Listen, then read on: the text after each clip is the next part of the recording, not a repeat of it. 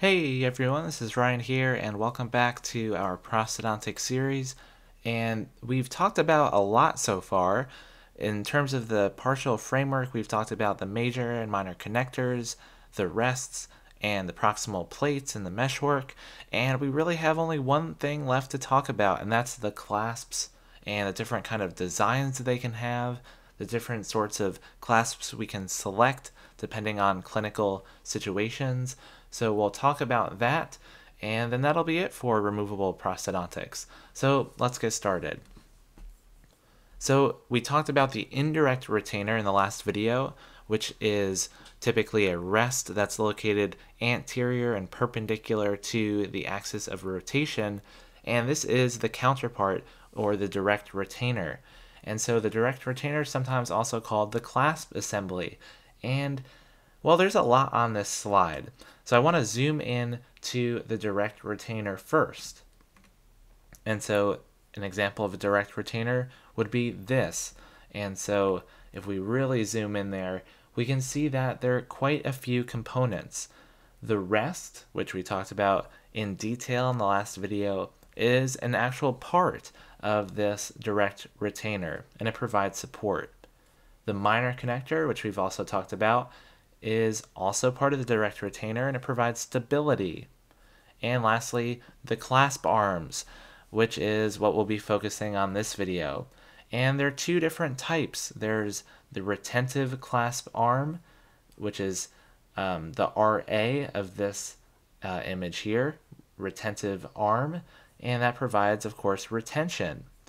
Whereas we have the reciprocal clasp arm, which is RBA, that stands for reciprocal bracing arm, and this braces against the tooth surface, doesn't necessarily lock in anywhere, but it does brace to provide stability. And so all three of these components, or all four of these components, I should say, make up the clasp assembly or the direct retainer. So the direct retainer can look like an extra coronal retainer, which is what we just saw in the previous slide. This is more common, the conventional clasp design, and the clasp should encircle the tooth at least 180 degrees. That's an important number to remember for the board exam. We also have an intracoronal retainer, or within the crown. And this is a precision attachment with a key and keyway pattern, like in this image. It's more aesthetic because you don't have clasps that wrap around the tooth that you could see from a facial view on Smile. But the intracoronal attachments are a little bit interesting and take quite a bit more planning. We mentioned it briefly when we talked about bridges. We talked about the key and keyway arrangement of pieces that can fit and lock together. The female part would have to be part of a crown called a survey crown, which is specifically designed to be used as the abutment tooth for a partial, and it would have the rest seats and everything built into that tooth. And then this male part would have to be part of the framework of the partial. But otherwise, we're going to focus mostly on extracoronal retainer design. So let's talk about one of the two types of clasps, the retentive clasp, to start. And this one is going to originate from the minor connector and the rest. And so this is a nice way, a very cool way, I think, to divide the tooth up into occlusal, middle, and gingival thirds. And each of these thirds offers, generally, one of these three buzzwords. The occlusal third offering support, the middle third offering stability or stabilization, and the gingival third providing retention. So the contact of this retentive clasp should be purely the tip and the last third of this clasp, and it should contact the tooth below its height of contour. In the world of prosthodontics, it can be called the survey line. And so remember the height of contour from dental anatomy. This is the line of the tooth that represents basically where it sticks out the most, where the contour of that tooth is greatest in a direction outwards. So for this tooth, this line here dividing the middle and gingival third might very well represent the height of contour for this tooth. And so you want this retentive tip of this retentive clasp to contact under the height of contour, because that means anything underneath this height of contour is going to be further indented in, and there'll be an undercut going along here. So if you want this clasp to kind of click into place, you want that tip to engage underneath the height of contour. Now the rest of this clasp, including the shoulder, which is this first third, and the middle third, if we can divide the clasp up into thirds so you can get a better view of what I'm talking about, these 2/3 should be above the height of contour, whereas the tip should be the only part engaging underneath it. And the tip is again designed to engage in what's called an undercut and resist dislodging forces. Now the tip should only be active when dislodging forces are applied to them, otherwise they seat passively. Basically what this is saying is that when the partial is in place and fully seated, when you try to dislodge the partial, that's when this tip should engage in the undercut and provide a bit of resistance to dislodging forces, which, one of our buzzwords, that's what we call as retention. That's what we know as retention. So that's how the retentive clasp provides retention, because we have an engagement of the retentive tip in the undercut area. Now the retentive clasp is generally located on the buccal surface of the tooth. That's based on how the height of contours tend to go, but if you have a tooth that's tipped buccally or tipped lingually, sometimes you might have to swap which side the retentive clasp is on and which side the reciprocal clasp is on. So we also what we call it as the reciprocal bracing arm, or sometimes called the stabilizing clasp. That's because it provides stability. And so this one again is going to originate from the minor connector and the rest area. And this one is going to contact the tooth above the height of contour, also known as the survey line. And that's every part of this clasp. So we don't want any part, including the tip, to be contacting underneath the height of contour. Again, we can draw it in. This very well might be, at least in this image, it seems like they're sticking with the height of contour being this line between the gingival and middle thirds, but this depends on which tooth, the specific patient's tooth anatomy, and a lot of other factors. So part of partial design is determining where this height of contour or survey line is for each tooth that you're considering to be an abutment tooth. And once you have that information, you know how to design the clasp. For example, this one, we want it always to be above the height of contour because we don't want it engaging in any undercuts. That's not the purpose of this clasp. It's simply to provide bracing against the abutment tooth so it's not torqued by the retentive clasp. When you have the retentive clasp actively engaging that tooth as the partial is trying to be dislodged, you have this one on the opposite side, mostly on the lingual surface of the tooth, and it's providing bracing forces to resist any movement of that tooth that could be torqued in, say, for this example, in a lingual direction. So when we have the retentive and the reciprocal clasps on opposite sides of the tooth, now we're starting to look at what could potentially be a very nice clasp design.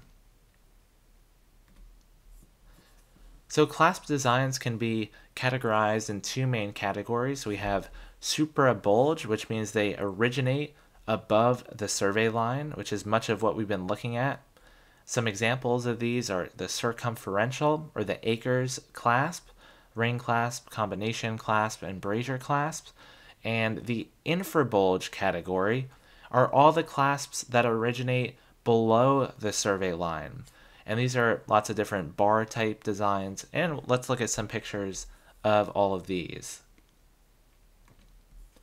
So the circumferential or Akers clasp is perhaps the most commonly used clasp, And whenever in doubt on the board exam, this would be my guess. If they were asking you about a particular type of clasp, I would guess Acre's clasp because, again, it's the most commonly used design by far. And so this is going to refer to both the retentive clasp arm and the reciprocal clasp arm together as a unit. So now think of, prior to this, we were talking about individual clasp arms, and now we're talking about the entire direct retainer as a unit. So the Acre's clasp is ideally used in, well, a lot of different scenarios. It's very versatile. And notice how both clasp arms are originating above the survey line. The retentive clasp is originating up where the minor connector meets the rest, and also on the lingual surface, it's doing the same thing. It's the reciprocal arm is originating above the survey line.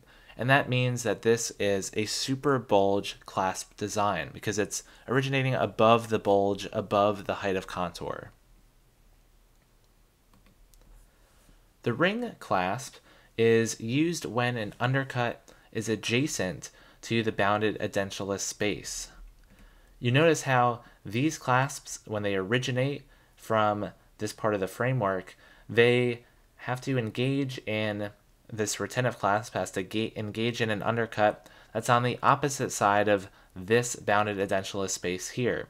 Doesn't matter for the reciprocal clasp because it's not engaging in an undercut, but it is important for the retentive clasp. So say we didn't have an undercut on the surface opposite, and we had an undercut that was right next to the bounded edentulous space. That's when a ring clasp would come in.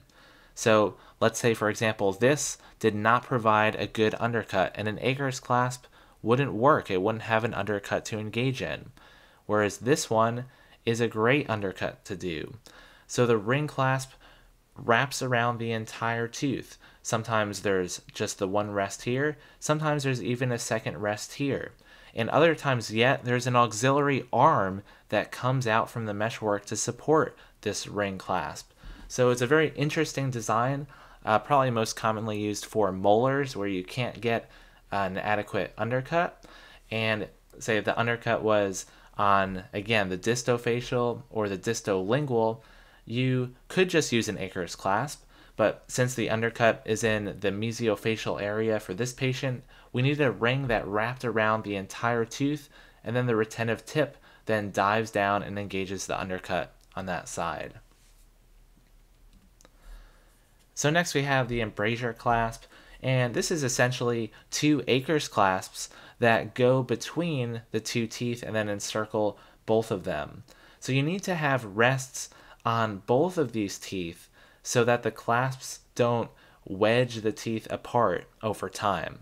So the rest, again, is providing that resistance to vertical seating forces and makes it so that we're not torquing these teeth towards the lingual.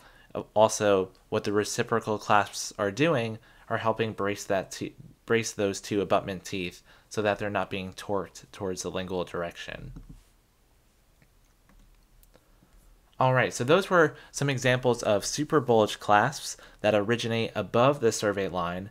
So let's see infrabulge clasps, because these ones are not originating from up here and swinging downwards. They're originating from down way below the survey line and coming up to meet their retentive undercuts. So you can see how much different the infrabulge clasps are in comparison. So this one here is the T-bar. This one is the modified T-bar or the R-bar design.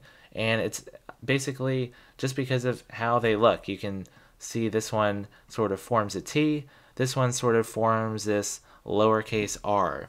So here are two infrabulge clasp designs. Again, they originate below the survey line, below the height of contour of these teeth.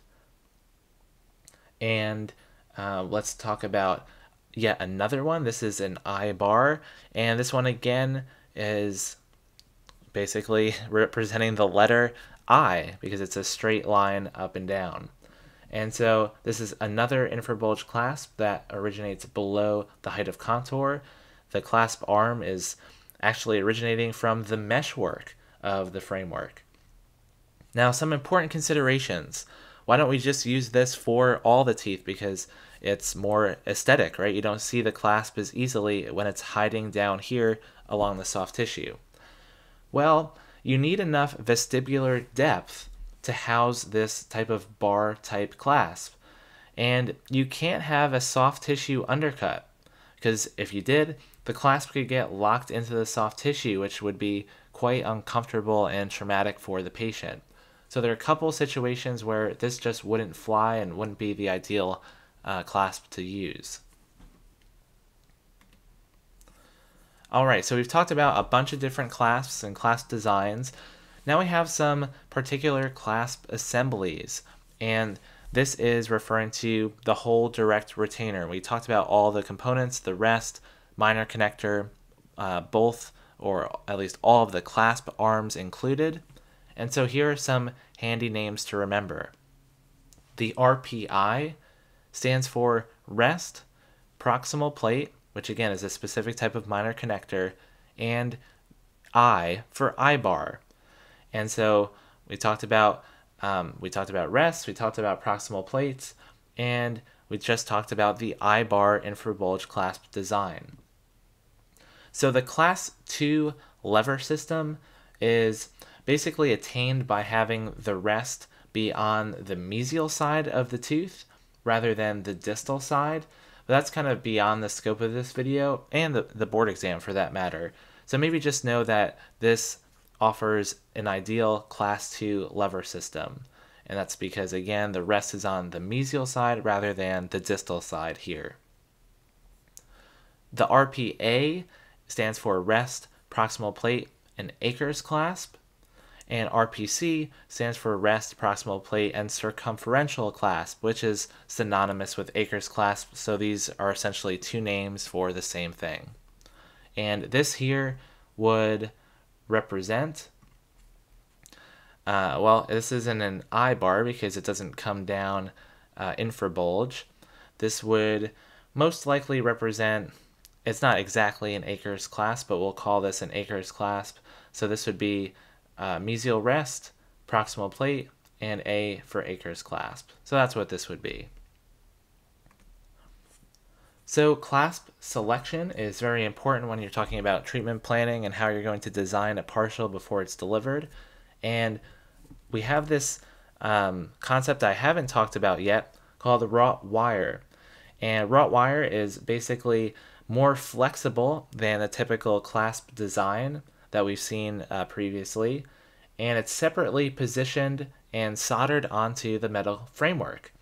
So the nice thing about it being more flexible is that it puts less torque on teeth. So it's recommended for periodontally compromised and endodontically treated teeth, because these are already teeth with some trouble, not ideal for abutment teeth, and so we want to put a little bit less pressure on those and use wrought wire instead.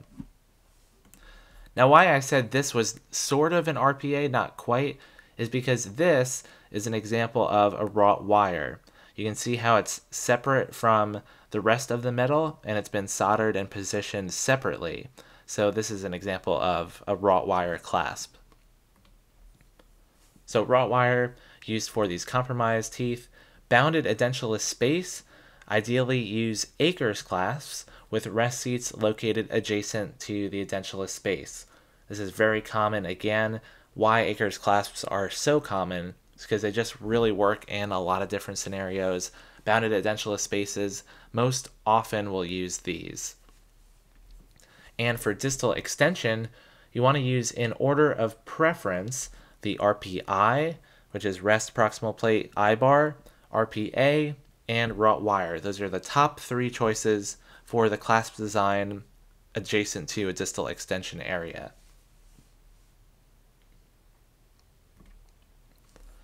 All right, and lastly, I just want to cover the material that framework is made out of. We've been talking about the framework for so many videos now. Let's just talk about what material it's made out of. It's made out of cobalt chromium, and this metal alloy has 2.3% shrinkage, which causes some irregularities and porosity in the material, but it's very strong, great material to be used. Cold working is sometimes known as plastic deformation or work hardening, and this involves manipulating the metal while at ambient temperature. Essentially, the clasp assembly is cold worked every time it's seated and dislodged. Every time a patient puts that partial in, takes it out, puts it in, takes it out. The clasps, particularly those retentive tips that engage the undercuts, are cold worked a little bit. And this is why the clasps break. It's the main reason why clasps break is because of cold working. And that could definitely be a question on the board exam, so I would definitely remember that one. And cobalt chromium, again, is a good framework material, but it does come with some shortcomings, particularly in terms of the clasps breaking. Alright, so that's it for removable prosthodontics. We talked about a lot in this video and in the series so far, so go ahead and rewatch some of this if you feel like you need a second glance, and we'll move to fixed prosthodontics next in the series, and then we'll finally finish with some practice questions covering all the things we've talked about so far so that we can kind of bring it all together and make sense of all of it as a collective unit.